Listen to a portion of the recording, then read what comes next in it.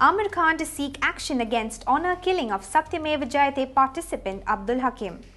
The actor is disturbed over the murder of a participant who had exposed the atrocities of the Khap panchayat.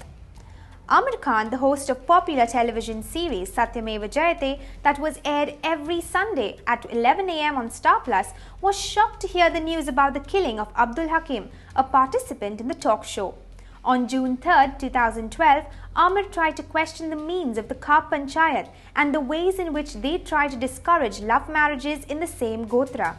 Honor killing was one of the salient features of this discussion, and it was the example of Abdul Hakim and his wife Mehawish, who had eloped from Meerut to get married in November 2010, that was brought forward. On November 22nd, almost 5 months after that episode was aired, the 28-year-old Hakim was shot dead in Bulandshahr. On hearing this, Aamir said he will speak to the government authorities in Uttar Pradesh to help and ensure the family is safe. The culprits must be brought to the book. The case is registered on the basis of right facts.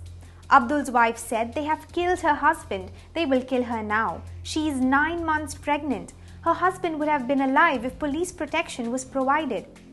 According to Abdul's brother, the assailants shot Hakim in full view of the public, but the police officials are of the opinion that he was killed as a result of some personal feud.